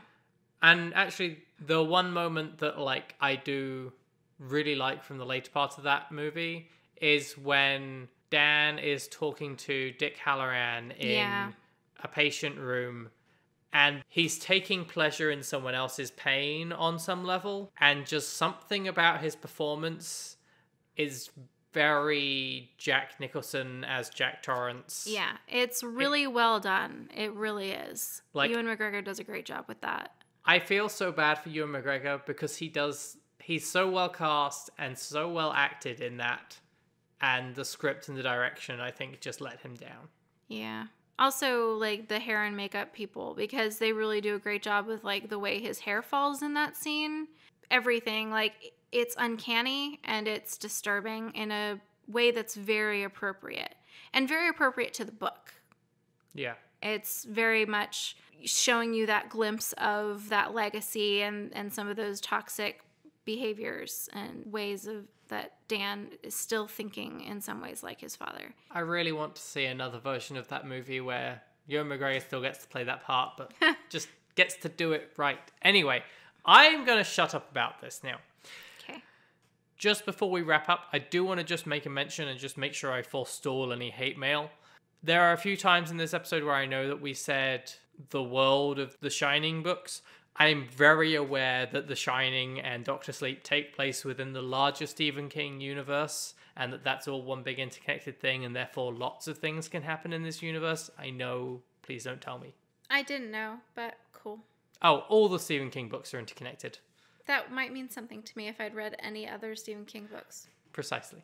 There's the TV show on Hulu, Castle Rock, that is a lot of different Stephen King stories interconnected, because Castle Rock is a location that crops up in them. Okay. I think Shawshank Redemption might have a note in there somewhere.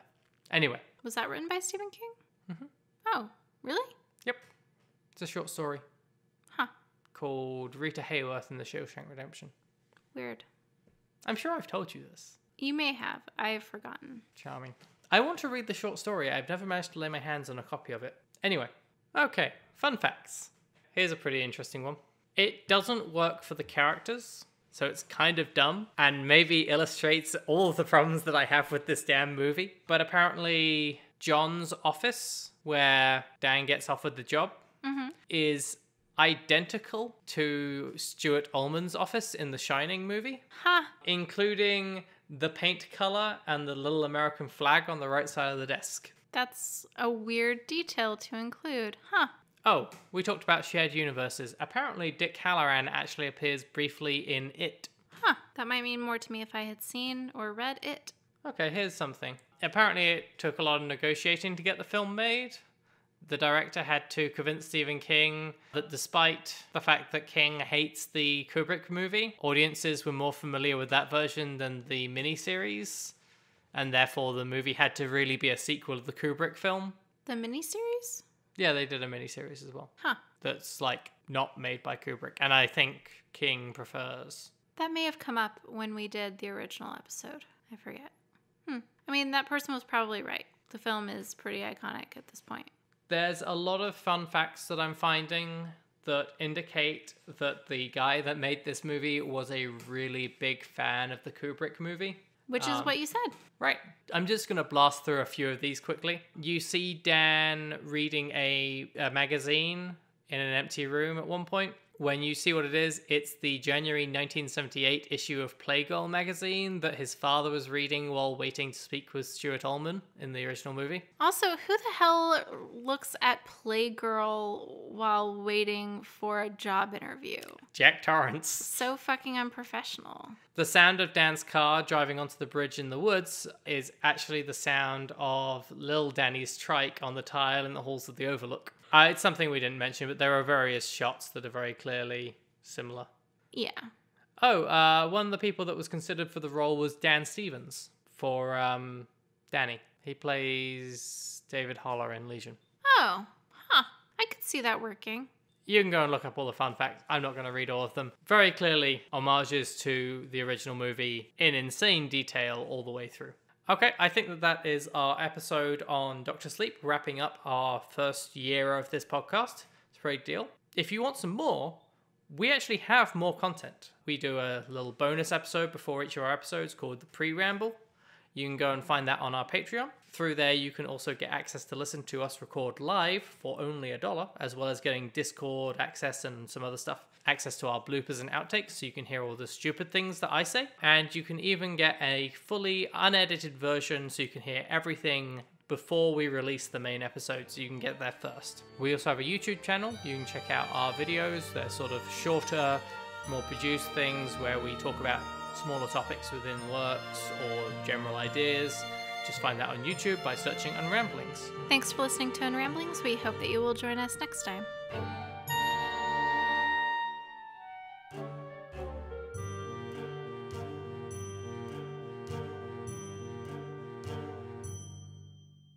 You listening at home can't see the look that Sean is giving me over her microphone. It's the "why do you make more work for me" look. I thought it was just the not amused by me look. I made the sound effect, to be fair. I did the hard work there. True. What happens next? We All right. talk about stuff. We talk about the stuff. Mm-hmm. We don't actually. We do a summary of the work. That's talking about the stuff. We could go back to the full old system and we could do the how we prepared for it. Or you could just yawn at me instead. Right into the microphone. It's like commentary on too much fluff in the old format.